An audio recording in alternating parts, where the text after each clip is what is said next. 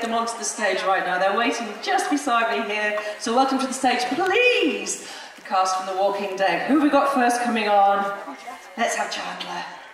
Chandler! Give him a warm A lot of you guys here. How's it going? Fantastic. Let's take a seat and next let's have Stephen.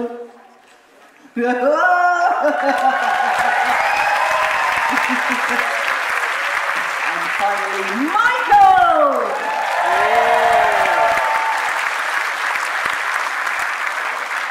Welcome, welcome. The Walking Dead. Where can I even start with this? From the very beginning, no doubt. Who's been in it the longest? Liverpool? Liverpool. Liverpool's been in it the longest. Well, let's go back.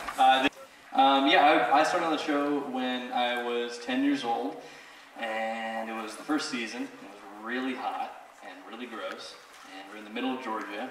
Yeah, it was very long, hot days, and the rest of the show was pretty much just more long, hot days.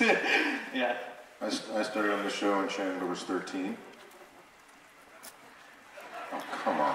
Wow, what an audience you got here. Wow. Michael will be appearing every week in Liverpool, Comedy Central. Season 4, see, started when he was 10, 11, 12, 13.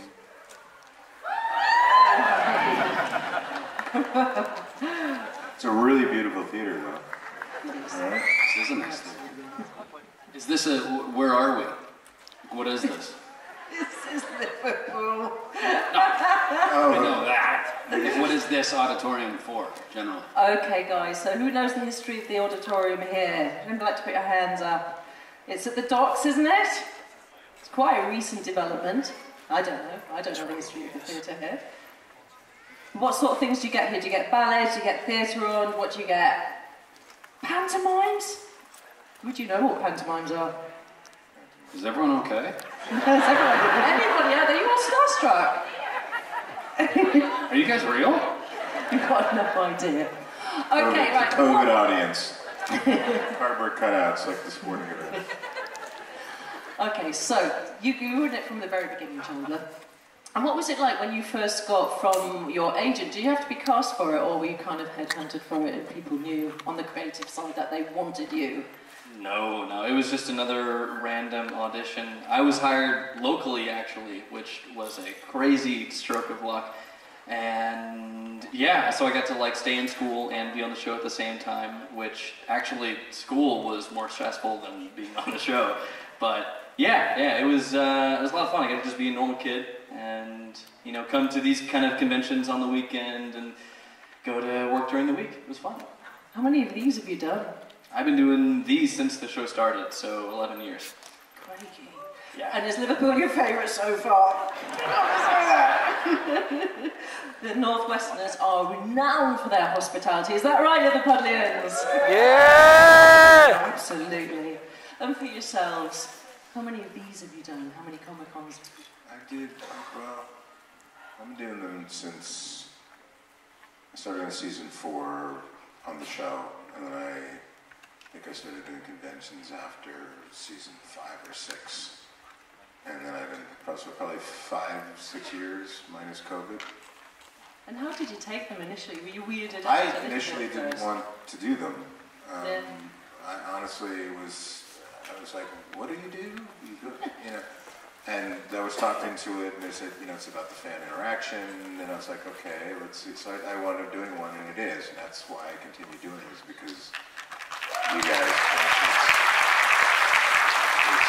it's the only time you really get to sort of connect with the audience, and not just, you know, with The Walking Dead. For somebody like myself, I've done a lot of non-genre stuff over my career, so I'm meeting people who are fans of some of the work I've done before, you know, Band of Brothers, Southland, things that don't have Star Wars trilogy. Who loved Michael and the Flintstones. No, so it's great to just sort of connect with everybody, and especially the families. And you know, you guys put a lot of effort into coming to see us, and we appreciate it. So it is that rare sort of instance where you get to connect with everyone. So we love them. Fantastic. You're going to get your chance to really ask what you want of us as well. Steve, how about you? How long have you been coming to Comic-Cons?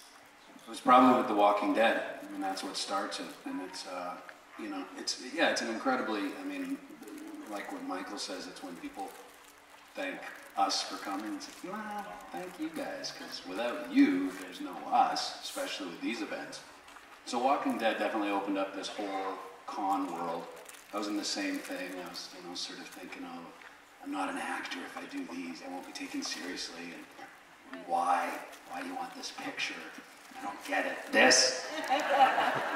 But then I don't get sports. Like, people, you know, go to sports and spend money on that kind of stuff. But it makes the wrong city to say that. I know, but it's a great analogy. I've heard. But it's a great analogy because both bring people joy. So it's like, who's to judge what makes people happy? And if you can be a part of making someone happy, like, that's a pretty fucking incredibly blessed place to be in. So it's an incredible interface, isn't it? I did Gladiator show, which the Americans started off, and it will be 30 years for us next year. But when I first was asked to come to a Comic-Con 5 years ago, you meet people that know more about you and the shows than yourself, and the love and devotion. So thank you to everybody who's come for my show and the Guy show out here today. So we've got half an hour, and I'm sure you've got a lot more questions than I can ask at the moment. You've got some mics dotted around the auditorium here, 1, 2, 3 and 4. So if anybody would like to ask a question, just pop up to one of the mics and give us your name, and then ask whoever you'd like your question. Number 2. She's there already. Hi, I'm Natalie. I don't know if you guys still watch the show, but if you do, how do you feel it should end? Because obviously we're in the last season now.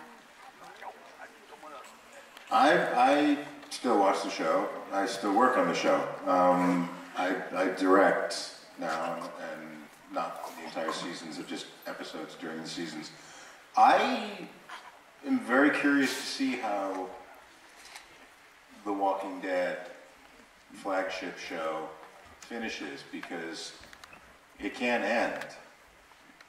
Because we still have Fear the Walking Dead, and we still have the spinoff, and we've been told all these things. So And another spinoff. So we can't find the cure. There's no, you know what I mean? There's no sort of. I'm curious to see what they do, and they've had a lot of time to think about it, so it better be good.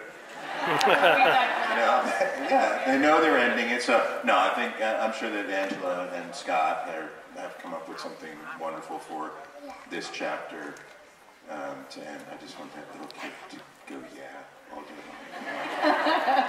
long. Does that answer your question? Yes, thank you guys. And thank you. Let's go to number 1. Hi, I'm Maggie. Thanks for being here. Besides your own death, what was the worst death for you?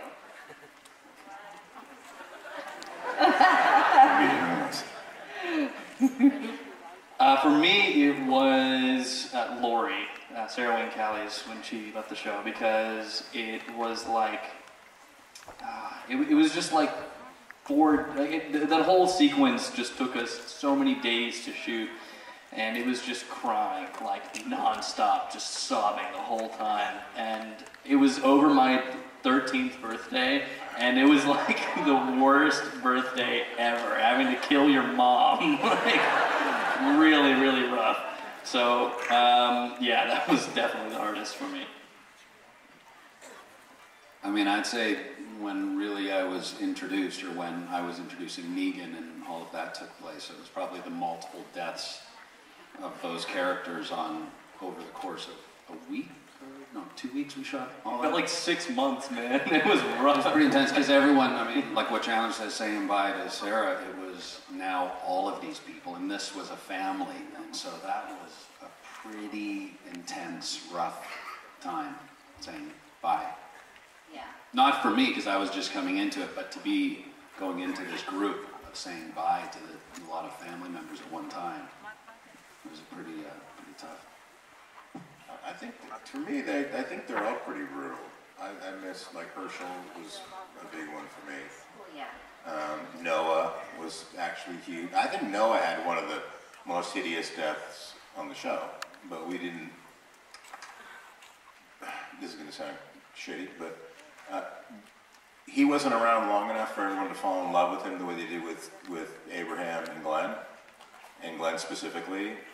But I think from a horror standpoint, Noah had a much more hideous death, getting torn apart inside the glass turnstile and everybody seeing it.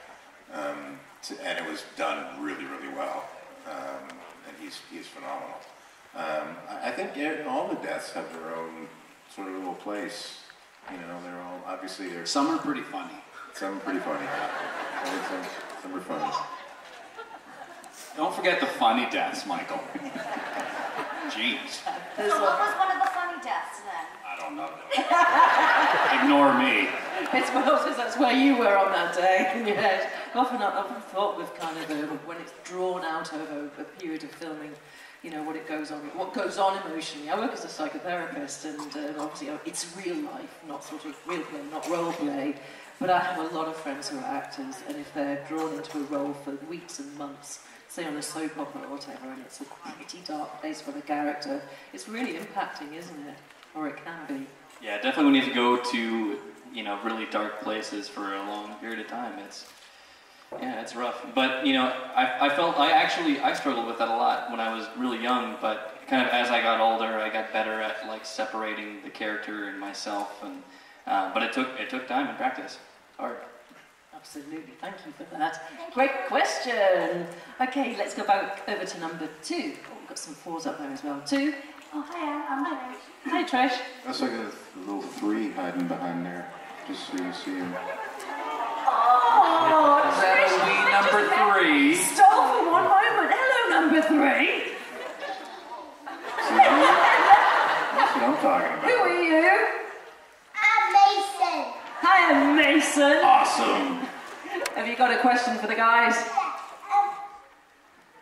Are you scared of zombies?